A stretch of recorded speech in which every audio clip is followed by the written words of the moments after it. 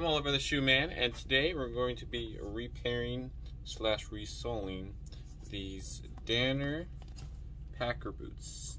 Hold on. I always forget to turn this on. There we go. So, Danners. It's made in Portland, Oregon. Quality footwear, Portland, Oregon. Now this is it's gonna be a doozy trying to get this to come back. From the front, it looks like it's a stitch down construction, which means this leather upper comes down and then folds out, and then that's what gets stitched. That's what you stitch the midsole and the sole to.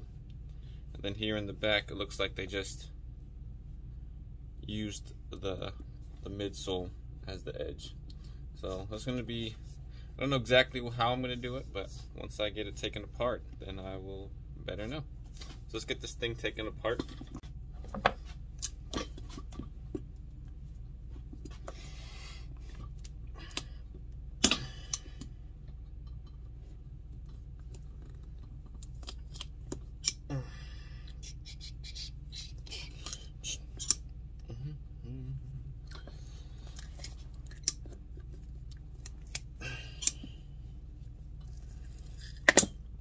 Gosh, man.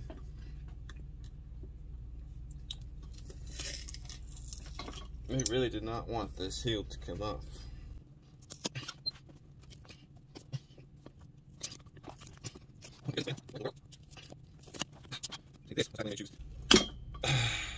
Really high quality. They did not want that thing coming undone. Jeez Louise, man. Look at that. They got nails. Where'd I put that? Every single one of those holes had a nail in it, and they have washers built into it so that when the nail goes in, it kind of sinks the whole heel into it. This is actually really cool. Then they have more nails holding the heel buck to the boot, and then wood pegs holding the heel base together. So that's, you won't find that nowadays unless you're going to pay a lot of money for them. That's what I'm looking for. I'm just trying to take these nails out. Look how long. Oh my goodness. Jeez Louise.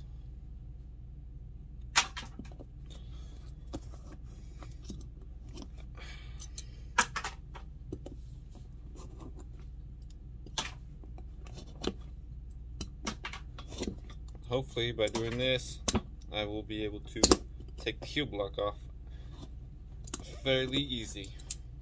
That's the goal, at least.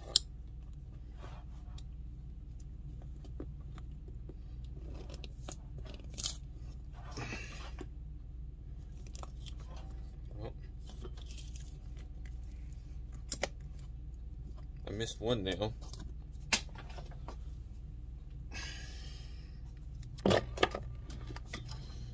Alrighty. I'm just gonna do this.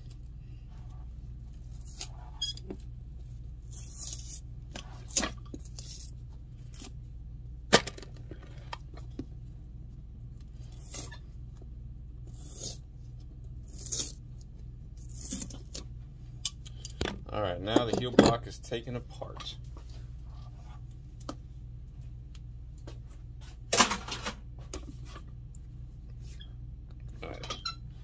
Take this sole off, see what we're gonna have to do.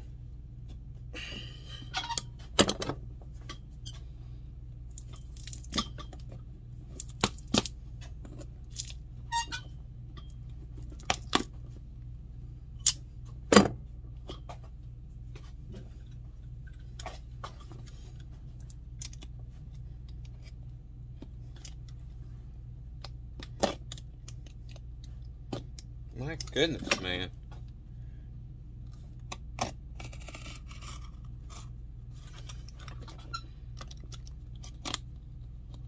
Oh, that's why, because there's nails. They have more nails in the shank I was wondering why I couldn't cut through it.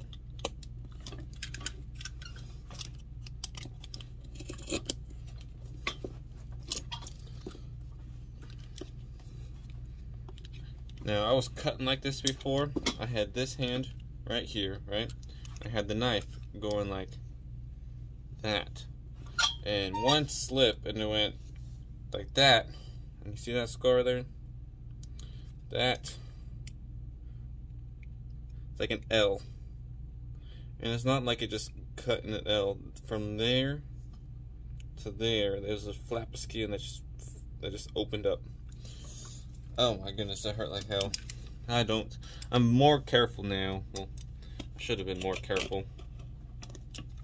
But, yeah, be careful with knives. They cut you, definitely. It could have been a lot worse, but thank God I was okay. So just be careful. Try not to cut yourselves. Alright. There's the sole.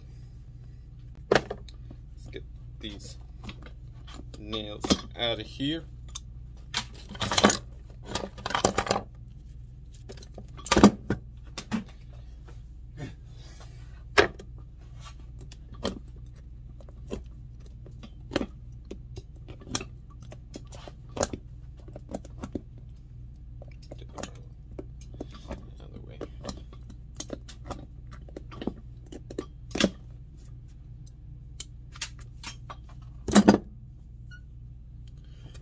Alright, now take the leather midsole off.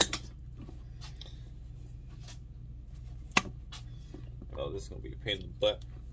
I can already tell.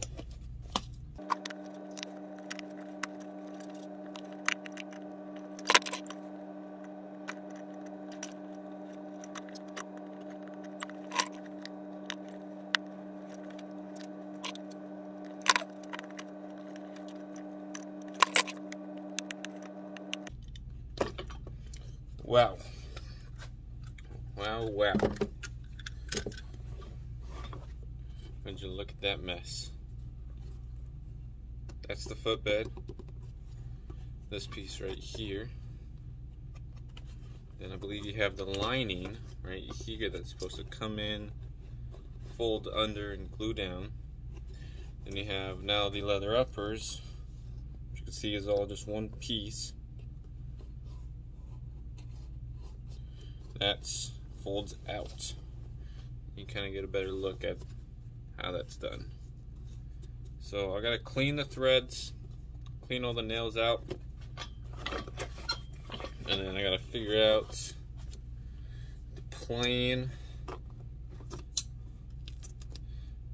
of attack with these boots. I know what type of sole I want to put on there. I just gotta figure out how I'm gonna do it. Do I want to change it up a little bit as far as the construction goes? Do I just want to secure everything back to itself and do it like it was originally? I don't know. We will see, we will see.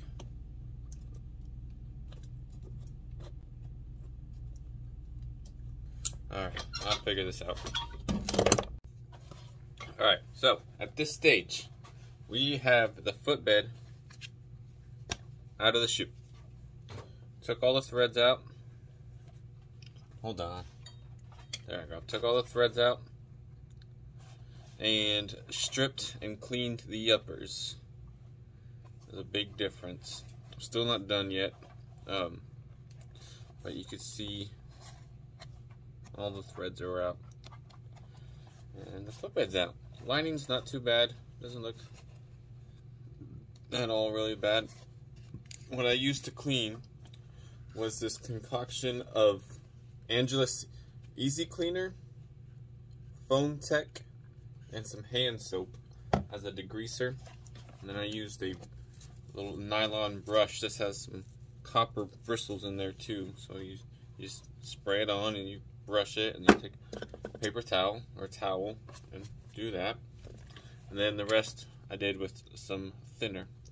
So you can still see, I let it dry. Still see there's some dark spots there. But man, whoever wore this, like, beat the hell out of it. But it's a work boot, it's supposed to be. So I'm gonna do one more like coat of stripping it with some thinner, and then we will be on to dyeing the leather. One thing I did want to show you, since this is a stitch down construction, when that leather comes down and folds out and then gets stitched down, after so many times of resoling the shoe, because each time you have to sand the edges flush, and you always touch that part right there, it gets smaller and smaller and smaller. Eventually you can't restitch it because it gets so small. There's nothing to stitch to. And then you also have this problem where it's actually ripped right there. So I'm gonna do something. I'm gonna recraft these in a little bit different way than actually just gluing it down and stitching it on top. But we will get to that later. So let's go ahead and strip this, and then I'll see you guys when we're about to dye it. Okay, so we got it stripped down. That I've already started dyeing, but you get the picture. Here is the other one, untouched. And so you can see that I got quite a bit of the color off. There was a lot of dirt and grime and all that lovely stuff. So I've already started dyeing the front. I took some walnut Phoebe's dye and Phoebe's red dye. I mixed it up here in the little concoction. Alright, so yeah, I mixed it in this little concoction here, and now just taking a dauber and putting the first coat on there. And this creates sort of like a dark brown, reddish tint to it, similar to what they had in the beginning. You can see the tongue is what I'm kind of shooting for. So it's very similar. Maybe a little bit darker to hide the gashes and scratches these boots had.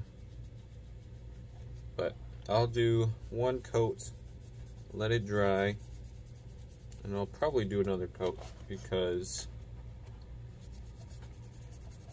you can see it's kind of light, and you can still see some streaks and light dark spots, and you don't want that. You want it all to be one consistent color. I'm just getting the inside right here. Just make sure it's all one color. And then I'll do the tongue right now.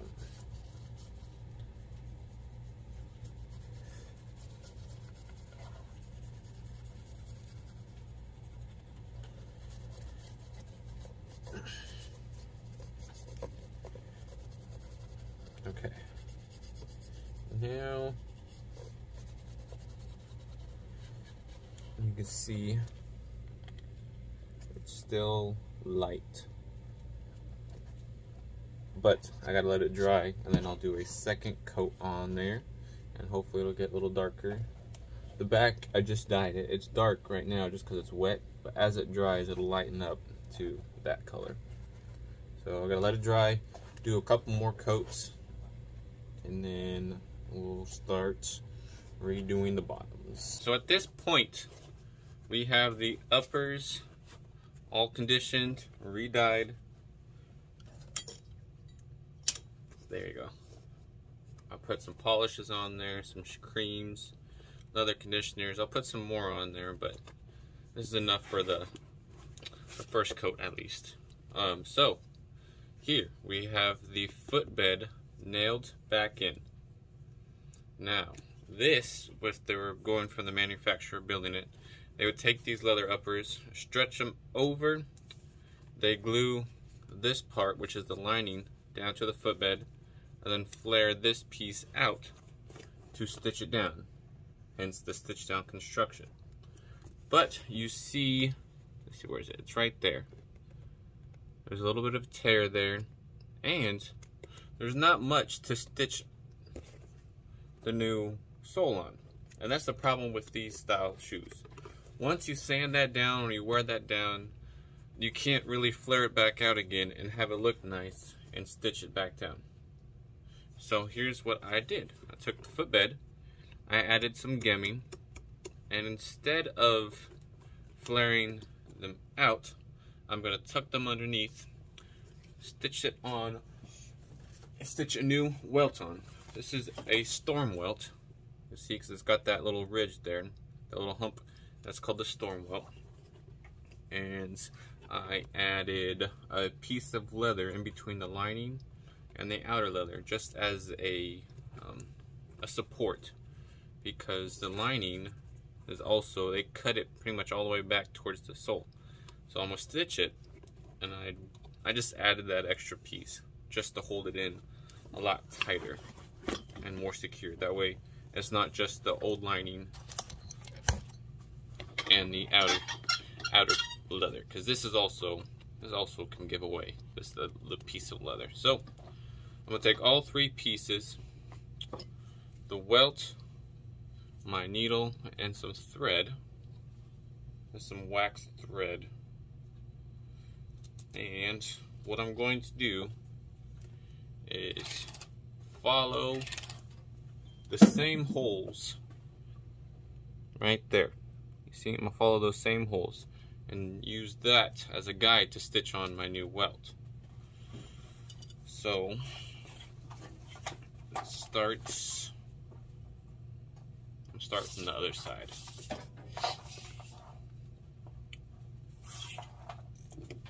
Alright, so you see that little groove right there? That's what I'm going to stick my needle into. Well, first, before I do that, before I forget, I'm going to take and taper it down. And then, hold on. Okay, so let's see, where was I? Just taking the leather welt, I skived that side down. That way when it comes to this part, it's not just a sudden cut, it kind of smooths down into what will be the midsole, I believe. Or not the midsole, we're gonna create a leather rand. And I'll explain that once I get to that part. So I'm gonna stick the needle into the welt as such, and it comes out on that side of the bump, raise, or whatever you want to call it. Alrighty, and then following this hole, I'm going to actually, hold on, it's a possibility that I may need to do a little bit further up. Actually,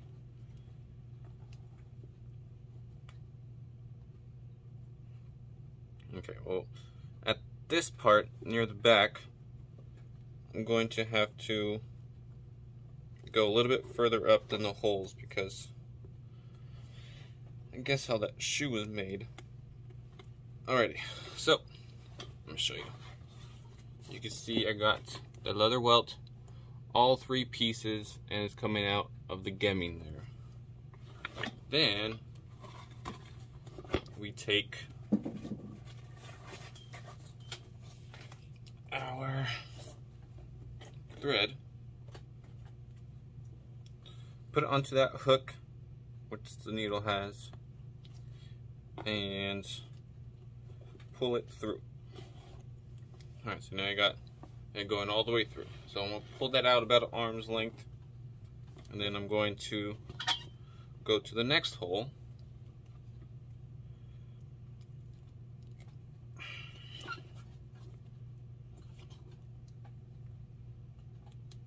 Alright, so I got through all the same layers.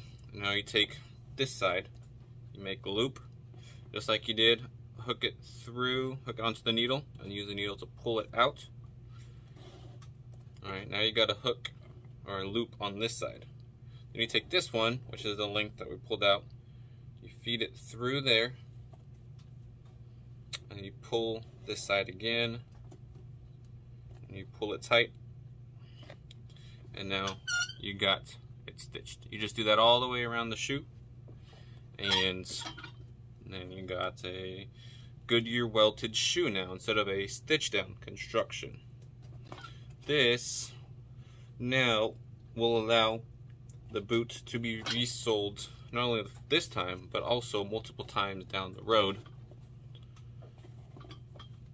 It does change the look of the shoe a little bit, because instead of the leather uppers going down and out, you're just gonna have it go down and you have a separate piece right there. I'm gonna do this all the way around the shoe, and then eventually we're gonna have a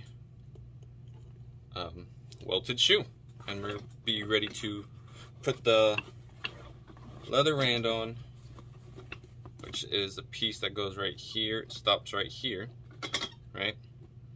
And then we'll put a midsole and the new sole on, and then we should be good to go after you put the heel on.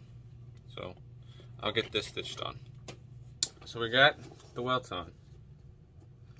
See, it completely changes the look of the shoe. And so the last thing what we gotta do is cut all this excess off, which we'll go ahead and do now. See that much better. There we go.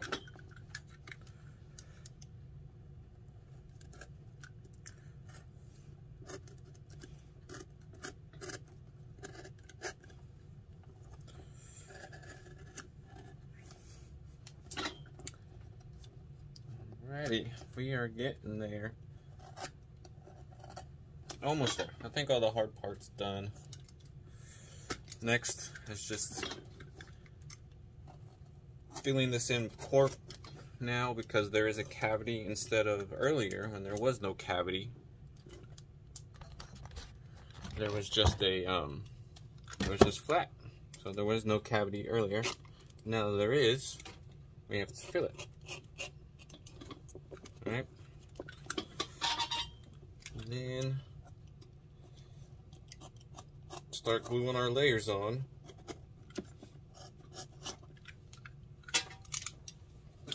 And then we'll have a finished boot. So there you go.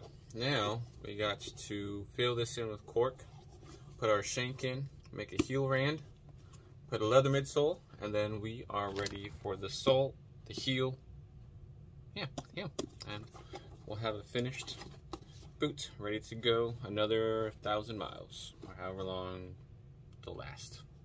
Alright, so we got the heel rand nailed on all the way around. And what that does is when you have the welt up to the heel rand, it makes it look like the welt is all one piece that goes around.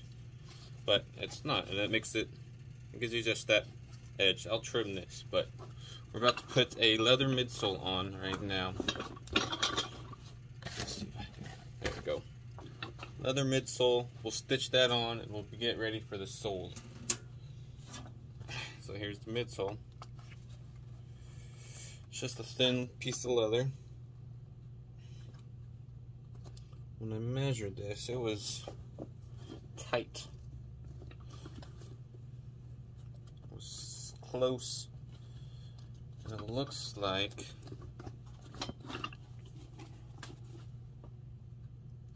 we got it. So we'll just go ahead and take our hammer, press it together.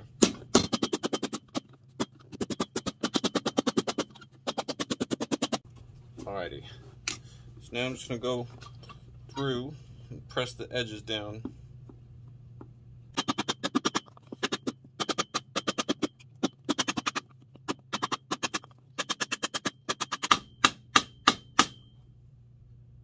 Alright, there you go. Our Goodyear welted shoe is coming together.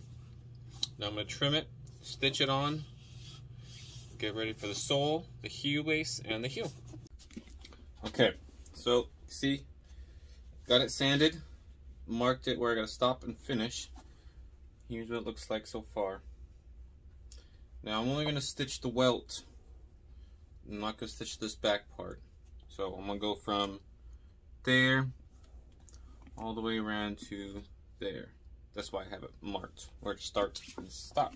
And then we'll nail the back again, and then go from there. Wish me luck.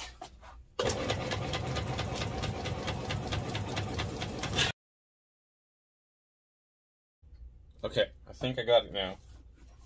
Let's try this again.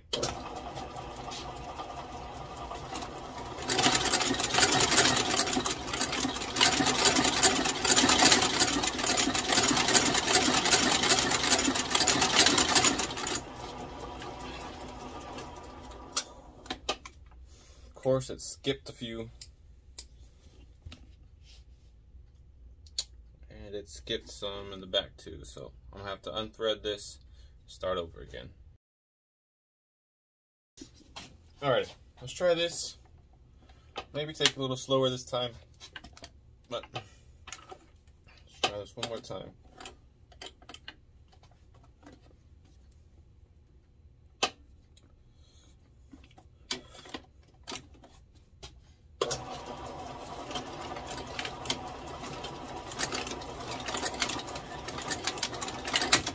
Oh.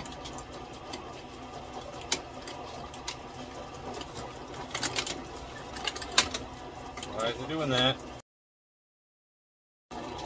Alright, I think I got it fixed. Let's just try this, hopefully one last time.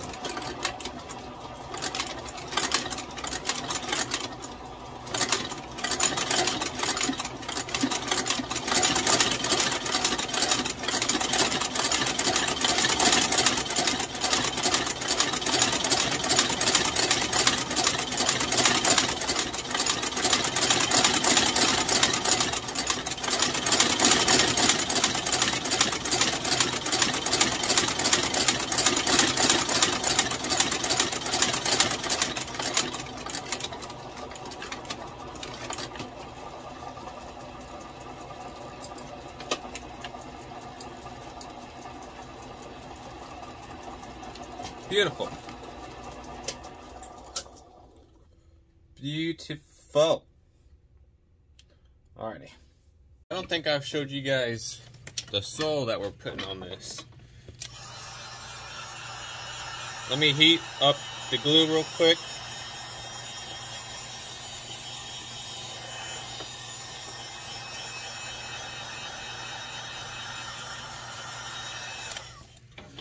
After you put a couple coats on there and you let it dry, you have to heat it up to reactivate the glue so that when you put the two pieces together, they stick. This was the old sole. Now there's nothing wrong with this sole. I have this sole too if I wanted to put that back on there. But I want to customize these and kind of beef them up. So this is the sole we're doing. It's like a full lug pattern sole. It's mainly for but work boots. So what we're going to do is just line up the toe. I would like to make sure that the Vibram logo's in the center. It's kind of crooked, but I guess that's alright. Then take the hammer and just hammer it on.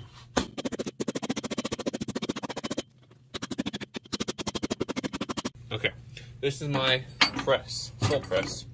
You adjust this up and down according to what boot you have. These come out.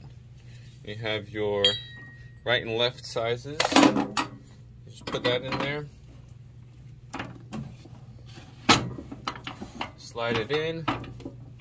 Adjust it. And here I like to put it down as far as it'll go, and then it uses air, it presses it down, and leave it on there. It applies pressure evenly across the whole shoe. Then once the front is done, we could flip it around to this one, and this does the heel. After that, we're ready to trim and add the heel base, which is this is a leather heel block. And then after we do that, is going to be the matching heel top lift. So it's going to be looking pretty cool. Alrighty guys, we are just about done with this job. We got the new leather heel base on, and we're about to put the rubber top lift on. Now, you notice it's a little small. You can see there's a gap right there at the back, but believe it or not, that is intentional, and I will show you why.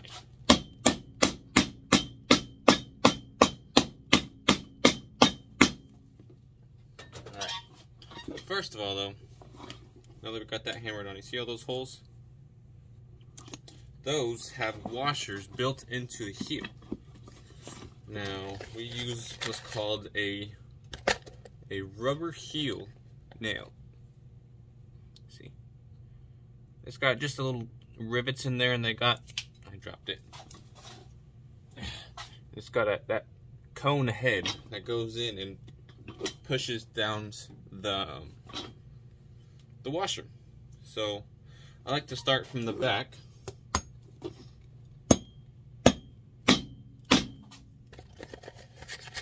Just go in each one of those holes. Okay, now that we got this on, the heel lift, top lift, rubber heel, whatever you want to call it, and it's balanced. Do y'all remember the really long nails that were holding the heel base on? Let's see, this one. So that one, when they had this on there, they put it this way. I went ahead and put nails in going this way. It's kind of hard to tell. You can see all those nails in there. Those are threaded nails, and they're going through here into the base and into the heel.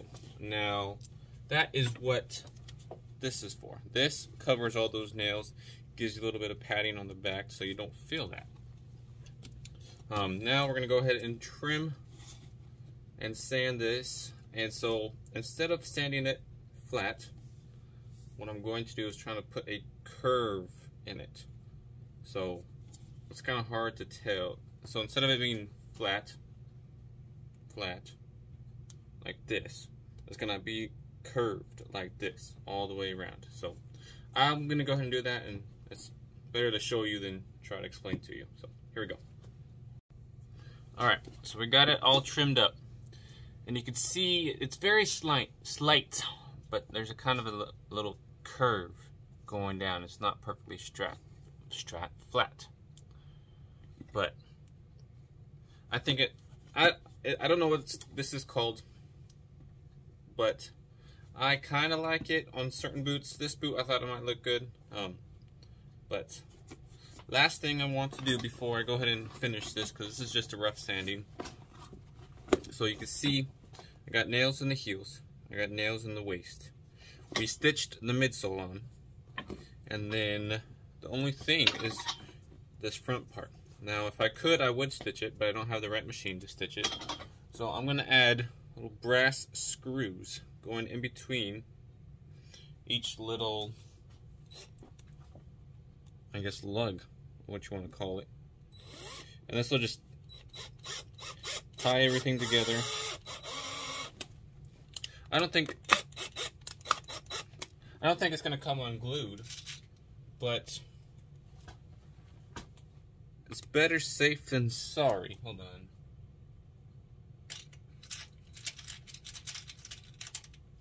Yeah, I say better safe than sorry.